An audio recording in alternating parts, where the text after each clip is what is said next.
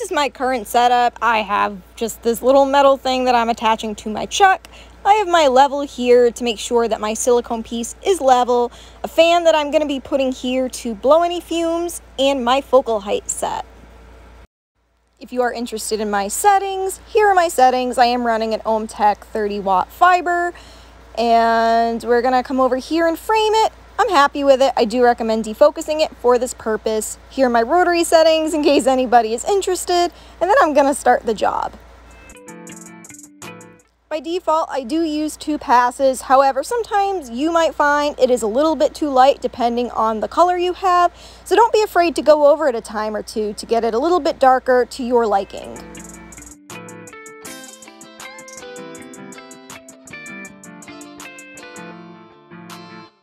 Here we go. We have our first silicone sleeve. Now I'm going to put on the black one just to kind of show you the differences between the engravings. Keep in mind, I did personally find with the black one in particular that the settings that I normally use would kind of create a flame. So I do dull the settings down a little bit for the black, and I will show you how I do that in just a second. And to clean these, I just use a paper towel and a little bit of rubbing alcohol. Here we go for the pink. And again, you can use different color oil pens if you want to. My uncle really just liked the base color that was here, so I'm just going to keep it as it is and go from there. I will make a note, don't put these glasses on the rotary because they will crack or they will break. I did have one that kind of arrived a little bit damaged, so I figured I'd give it a go. It did crack right away. So I suggest pulling the silicone sleeves off before you do anything with these. Black is on and it's level. And to change the settings, I just come over here and I bring it down to about 70. Again, every machine is different. This is what I found works for me. Otherwise, if I keep it at 80 for some reason, I get a flame. Only on the black though, so not really sure why, but I'm gonna kind of stick to what's working for me right now. Even with the settings dulled down a little bit, sometimes if you don't have enough wind, you will still see the flame.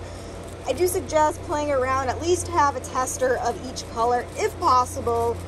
I try to do that in my normal practice, but once you get the settings dialed in, hopefully it should be smooth sailing.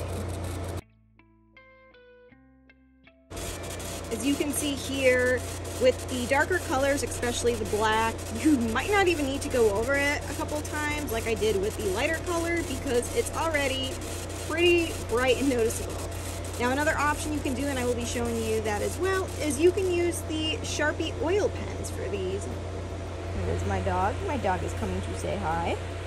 Also, if you notice any lines, feel free to defocus it just a little bit, and that should help it out. Again, sometimes I do go over these a couple times just because I find it a little bit easier and I want to get certain depths and colors. And if you are doing the oil pens like I will be showing you, it is really good to have some depth to these because it holds the oil and the ink a lot better than it would, you know, if it wasn't as deep. As you can see, the black is a little bit more messy, so I am just gonna pull this off.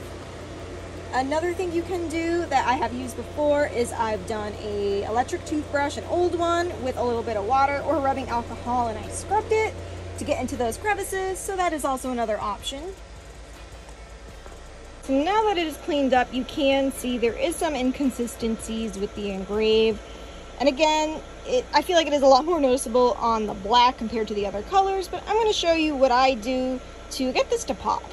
So I use this pen, it's by Sharpie, and I just fill in all of the letters, and I can't really do it with just one hand, so I'll just kind of show you what it looks like once I'm finished. Here we go. And I know it's going to look really messy, but keep in mind, give it about like a half hour to an hour to dry, and then we are going to scrape it off, and it should come off pretty nicely. I literally have this Cricut scraper tool that I've just kind of had hanging around. They do have cheaper versions at the dollar store, and I'm just gonna take it and scrape the ink right off of the sides. Check it out, here we go. I did clean it up with a little bit of rubbing alcohol and a paper towel just to get some excess ink off, and now I'm just gonna put it together and check it out. I did notice some inconsistencies with the engrave. You can kind of see it over here, but for future reference, I would probably just go over it another time or two just to get it a little bit deeper.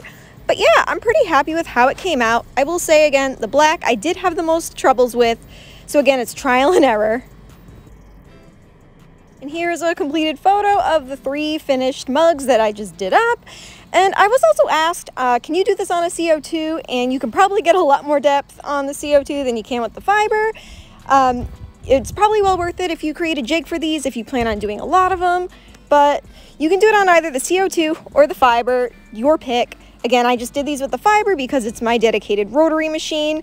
And yeah, I'm pretty happy with how these came out though. I will also include a link to these and the materials that I used if you would like to purchase and make your own. And in conjunction with all of that, I'll also include the settings that I used for my 30W OMTech fiber, and I'll also include the CO2 settings in case you plan on running some of these on your CO2.